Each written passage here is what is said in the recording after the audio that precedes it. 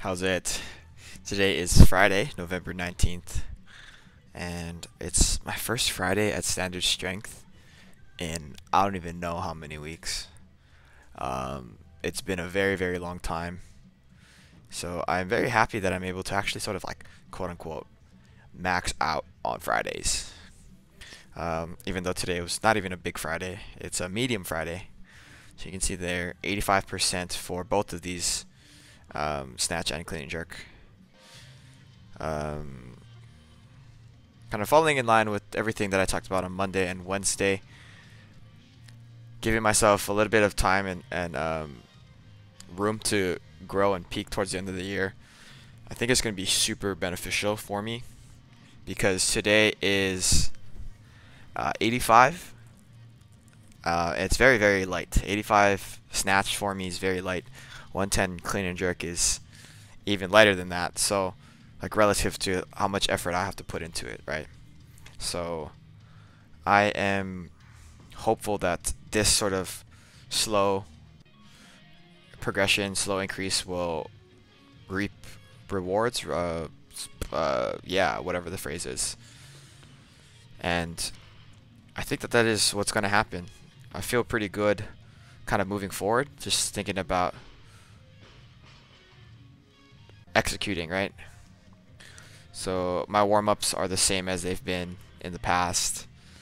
Um, for a while, I would actually skip a bunch of weights because I would end up going to the gym a little bit too late, or I would get to 24-hour fitness and then I would have to sit there and wait. And those are times that I don't think help me. So I kind of made sure that I had enough time today. Did my whole warm up from 20, 40, 50, 60, 70, or 70's next. 80 will be after that, and then my first weight is at 85. That's been my warm up for I don't even know how long. Some people say I don't need that type of warm up, but I don't really do anything else to warm up. Like I don't do any stretches. I do my little elbow thing with the voodoo floss. Other than that, I don't do anything. I think kind of moving forward, I might start biking, just like 5 minutes, so I can. I would have counted that as a miss. Um, Biking just so that I can get a little bit warm, get my muscles, get blood through my muscles. I think it's gonna help me a bit, quite a bit. So here's my first set. All of these again are pretty easy. I don't think about a lot as I'm doing them. Yeah, like 85. I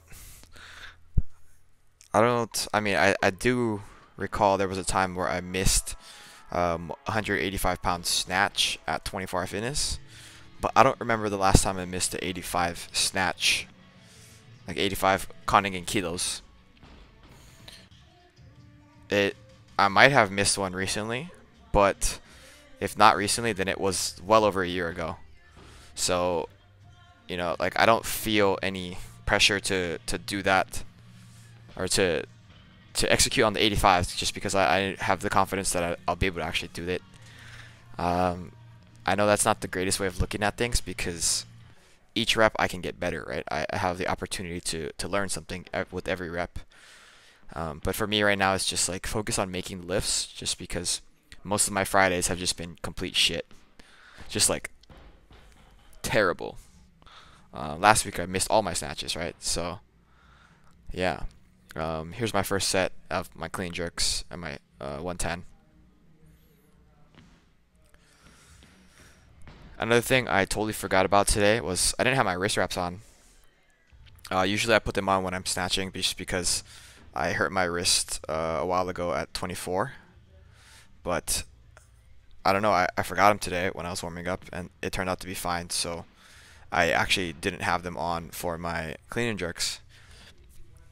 Because for me, like when I'm cleaning, it's a lot easier to clean without the wraps. The only reason why I have the wraps is because overhead, my positioning sometimes for my hands and my arms is not the best. So having the cushion of having wrist wraps helps a ton. But you know, like with 110, I don't think that I will ever really run into that issue.